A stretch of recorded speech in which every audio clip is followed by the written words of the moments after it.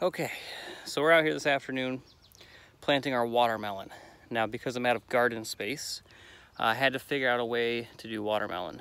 So I'm underneath my apple tree, one of them, and I'm gonna flip this around so you can see I've got potatoes on the edges, and because it gets good sun here, I'm gonna do my watermelon patch right here under one tree. All right, so I got one planted. You can see my potatoes on the outside growing very well.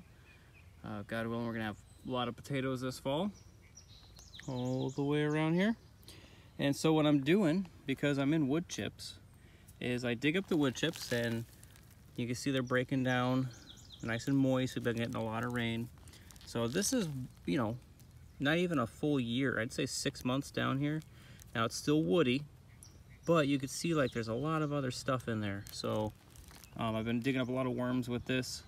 And so what I do is I put down some compost that I bought. It's lobster compost from Maine. It's all organic stuff. And verma compost. And I basically dig a hole down to the dirt, and then I fill the bottom with verma compost and a little bit of lobster compost. I put the plant in there, and I bury it, and then I just cover the rest of it with these nice moist wood chips to cover it back up. And now a lot of these are, like I said, they're moist, and they already have the beginnings of like vermicompost, and they're starting to break down. So they've got a lot of good stuff in it, so that when I go to water this in, it's gonna compost tea right away for me, which is gonna help these guys get started here. So what I'll do is I'm gonna show you on the next hole that I dig here how I do this. So that way, if it works, I can do this for the next couple years until this stuff really starts to break down, and then I don't have to do this anymore. And then these will just add little good extra nutrients and good microorganisms started in these little pockets in here. So, all right, let me show you that. All right, so I dig down. That's just the soil below this, which if you're curious about what 4 or 5 inches of wood chips will do, this was just grass before. All this was just that. So I put the wood chips here, and then it's starting to die down. It's all died.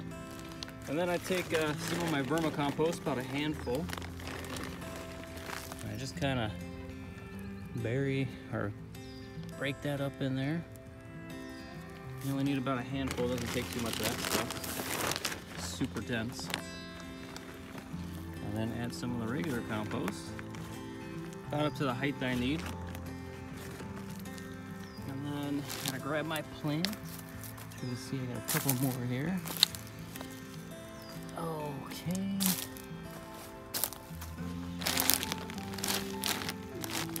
And then, this is hard to do one-handed.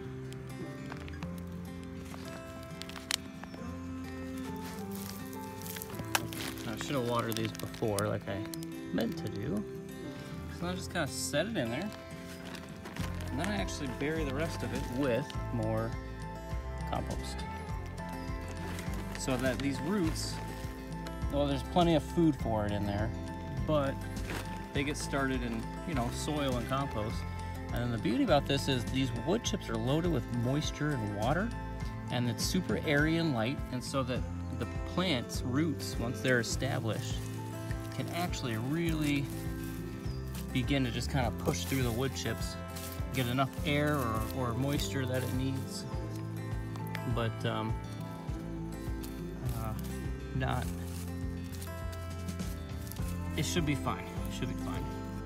Losing my train of thought here. Realize what time it is. That text message is coming in. So, got homework to do still. Fun, fun, fun. Anyways, this is probably a really bad berry snack. I gotta start using the camera. And that's it. And so I've got 2 more to go. And we'll have a watermelon patch behind our potato patch underneath my apple tree.